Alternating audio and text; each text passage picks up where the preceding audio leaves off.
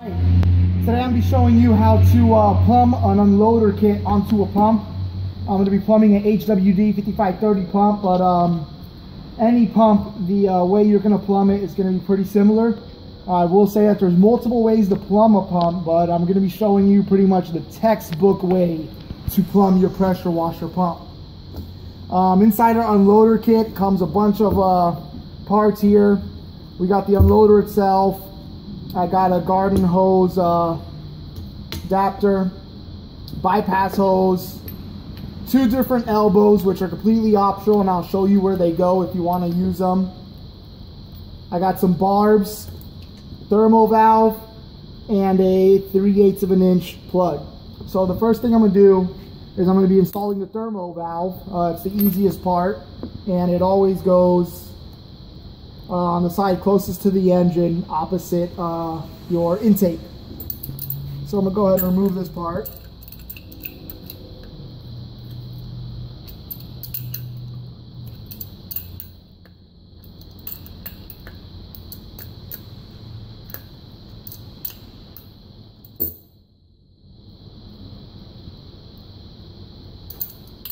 And from the factory, most pumps, everything's going to be Loctited on. That's all this debris coming off. That's thread sealer or Loctite. You know, I just always make sure I clean it up a little bit. You don't want to leave any debris behind, especially anything you can get out. Once I got it out, I'm going to use my own Vibrotite or thread lock. You don't want to use a permanent kind because you want to be able for this to come back off sometime in the future in case you ever want to replace it. And that went on pretty easily. Whenever you tighten stuff up to your pump, you want it to be nice and snug, but you don't want to go crazy as far as how tight it is, because the brass is a soft metal, and with my bare hands, if I really tried, I could probably crack this pump. So before I do that, it's nice and snug. I leave it on there.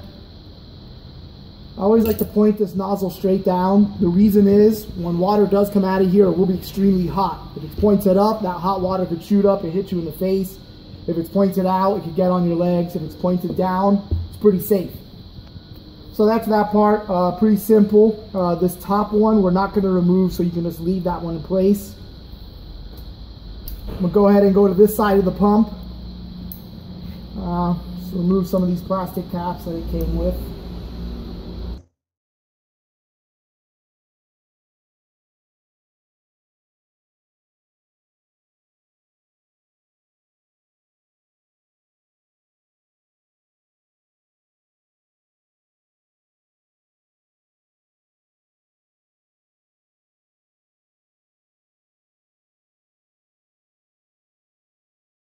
Alright, so I got those caps out, and obviously I'm going to get this guy down here, and I want to put this guy up here.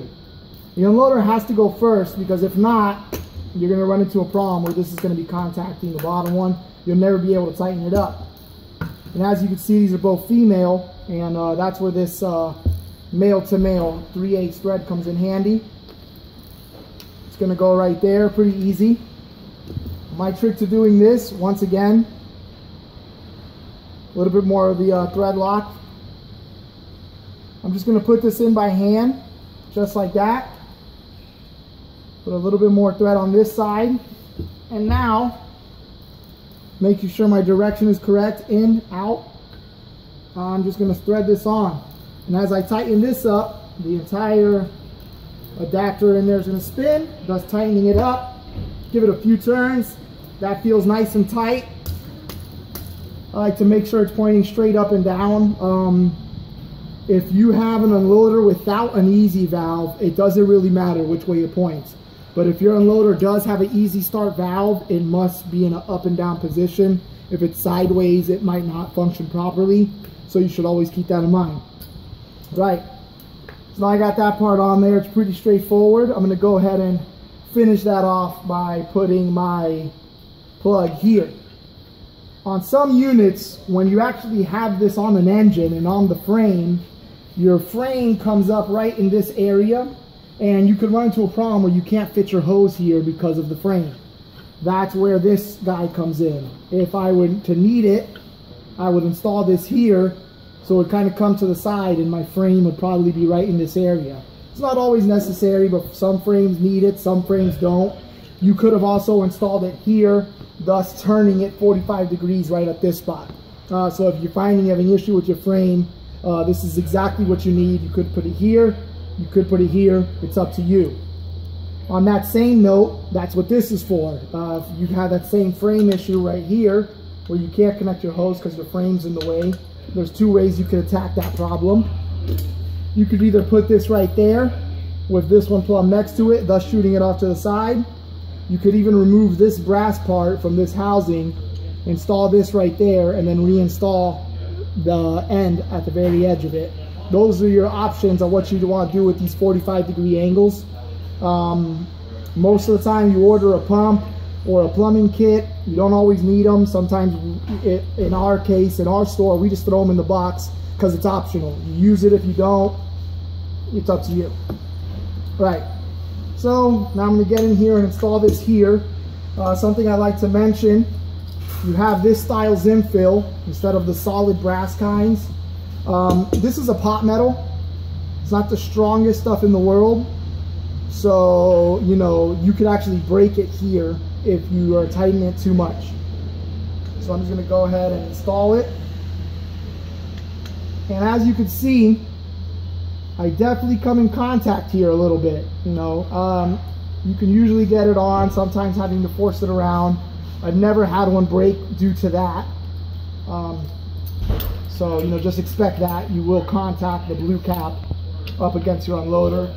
Pretty normal. And like I said, I'm not going to go crazy tightening this up, but I do want it to be pretty snug. I don't know if I'll get it another way around. I'm definitely going to try. And you do want that blue cap to be facing the ground. So right now I'm pretty close. I need to turn it one more half turn. And that'll be all done.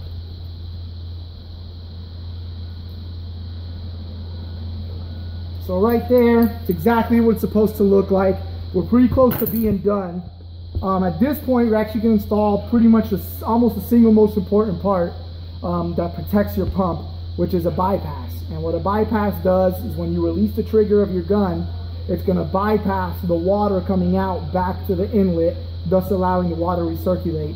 If you don't have a bypass on your pump, you're probably going to cause pump damage. You know, every pump has to have a bypass on it of some kind.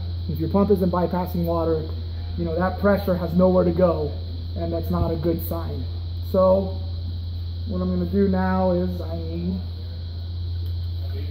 to remove this. You could get it out with an Allen key if you needed one. I'm also going to remove this side. The bypass could really go on either side. I just prefer this side. It's a personal preference. Truth be told, doesn't matter. So I've exposed both these sides, but I want to plug this side back off. Once again, a little Vibratight. You get that in there so it seats at the bottom. It's not very deep. It's pretty much as deep as it's going to go.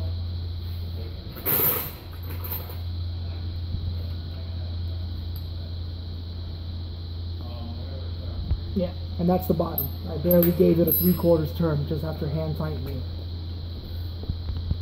So this part people do struggle on. I get a lot of phone calls about this part, you know, because number one, we got to get these barbs essentially here and here, and then we got to force this hose over these barbs. It's a pretty tight fit.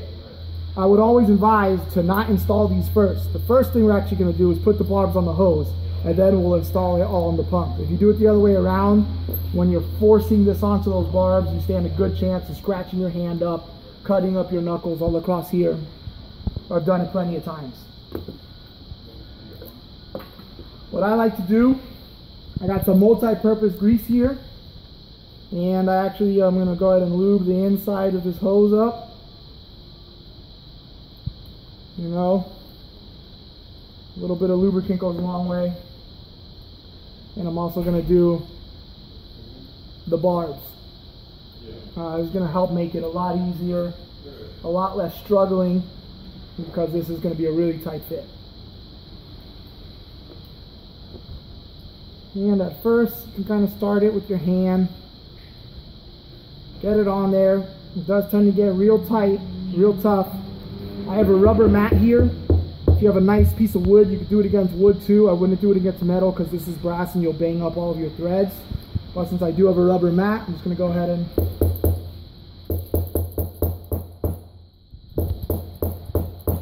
you see it's all the way down. And that, I'm just going to repeat that process on this side. Get it started by my hand.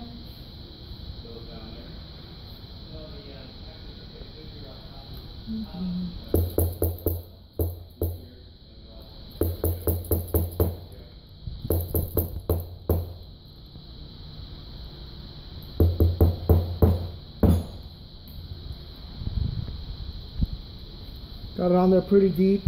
It is past all the barbs. I want to see if I can at least push it a little bit further down.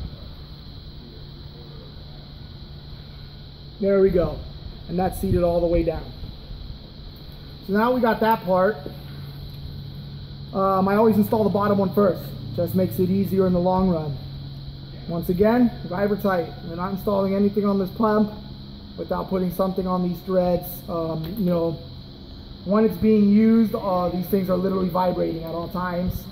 Things will shake loose very easily. I'm using a 9/16 wrench just to tighten this down. You could use an adjustable wrench. If you have a 9/16 available, makes this part just a little easier.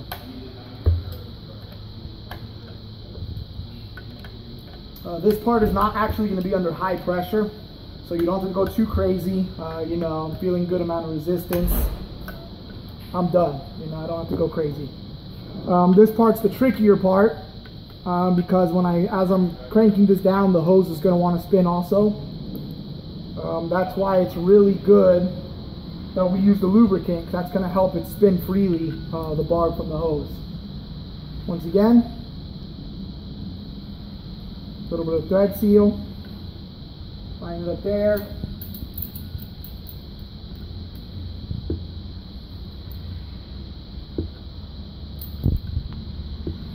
And it takes a little patience to catch that thread sometimes, but once you get it going, there you go. Should be pretty good to go. Yep. Like I said, if you don't use any lubricant inside of the hose, this hose is going to want to twist on you, and you'll have to hold it like this while tightening it down, or else the whole hose is going to twist and rip. You know, could potentially rip. That's another reason I use the lubricant, because that barb is spinning freely in there.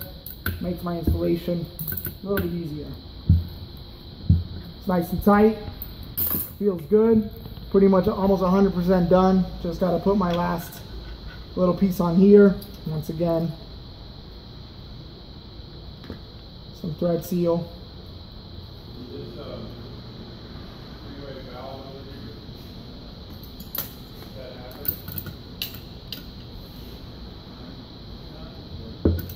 And that is pretty much, at this point, fully plumbed. We got our thermo valve to protect the pump from overheating. We got our garden hose inlet where the water's coming in. We got our unloader.